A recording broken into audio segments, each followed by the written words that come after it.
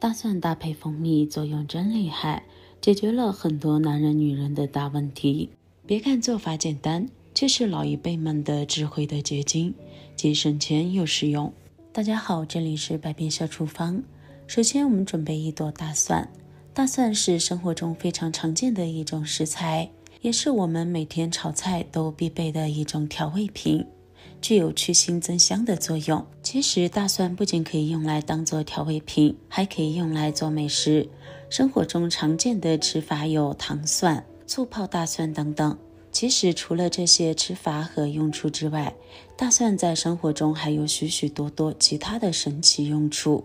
准备好的大蒜，我们将外皮剥去。剥大蒜可能让很多朋友都特别苦恼，直接这样剥一颗大蒜都特别耗费时间，而且也剥不干净。剥完之后指甲还生疼。这里给大家分享一个剥大蒜的小技巧，用食指和大拇指按住两端，轻轻一按压，大蒜中间就会爆开。这个时候再来剥蒜皮就十分轻松了，快速又完整，还不伤指甲。大蒜剥好后，现在将它切成片。大蒜里面含有特别丰富的脂肪、蛋白质、胡萝卜素、糖分等等，营养非常丰富。经常吃大蒜对人体有诸多好处，并且大蒜还有一种奇特的香味，很多人喜欢吃大蒜都是因为这个味道。切好的大蒜收入碗中，接着将大蒜捣一捣，这样有利于大蒜里面的营养成分更好的释放出来。不需要捣得太碎，不然的话那样就太辣了。我们只需要把大蒜片的表面进行破坏，导致这种状态就可以。接着往里面加一点自己喜欢的茶叶，接着用烧到120度的开水将它进行冲泡。一定要用刚烧开的开水哦，只有利用高温才能将大蒜里面的有效成分激发出来。接着盖上一个盘子，放在一旁浸泡10分钟。10分钟后再把盖子打开。这个时候大蒜和茶叶里面的营养成分已经充分的被浸泡出来了，可以看到水也变成了这种的浅黄色。然后往里面加入1勺蜂蜜。蜂蜜是一种非常滋补的食材，但是加蜂蜜进来的时候，一定要确保茶水的温度也已经降下来了。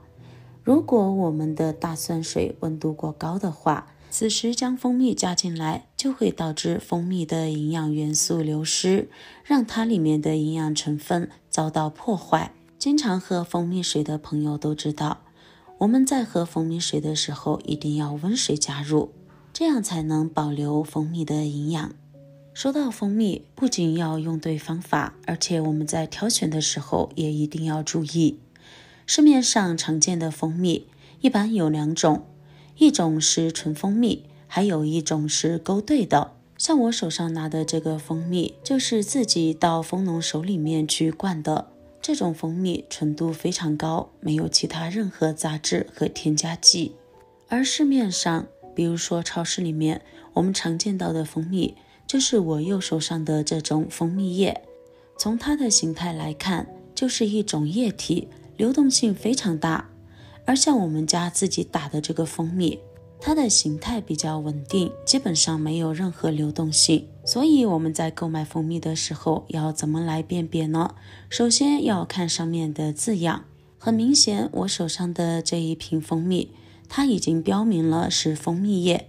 那么蜂蜜液并不是蜂蜜，我们从配料表里面就可以看到，它的主要成分不是蜂蜜，还添加了其他的材料，甚至里面的含糖量非常高。所以经常喝蜂蜜的朋友，我们在购买蜂蜜的时候一定要仔细辨别蜂蜜的真假，看清楚了再购买，千万不要再花冤枉钱了。优质的蜂蜜浓度更高，而且稳定性也比较好，所以我们在浸泡的过程中，它融化起来比较慢，但是不要着急，就像这样慢慢的搅拌，一会儿蜂蜜就会溶于水中了。搅拌均匀之后就可以开始饮用了。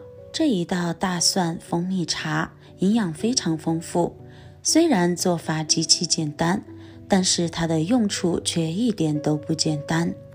如果不喜欢喝茶的朋友，里面也可以不用加茶叶，只需要用大蒜和蜂蜜就可以了。喝起来口感也非常的独特，有特别浓郁的大蒜香气，还有蜂蜜甜甜的味道，搭配起来十分的爽口。这道大蒜蜂蜜水一年四季都可以饮用，而且做法简单，用处多多。亲爱的朋友们，视频都已经看到这里了，如果你觉得我的视频对你有所帮助的话，那么请用您发财的手给我点个赞吧。您的每一次点赞和支持都是我最大的前进动力，感谢您的关注和支持。每天只需要喝上这么一小碗，坚持一段时间后，你就会收获满满，惊喜多多了。看似一道极其简单的大蒜蜂蜜水，却是咱们老一辈的智慧的结晶所在。喜欢就赶紧收藏起来试一试吧。喜欢我的视频记得点赞、关注加收藏哦。那好了，我们今天的分享就先到这里了，感谢您的收看，我们明天不见不散，拜拜。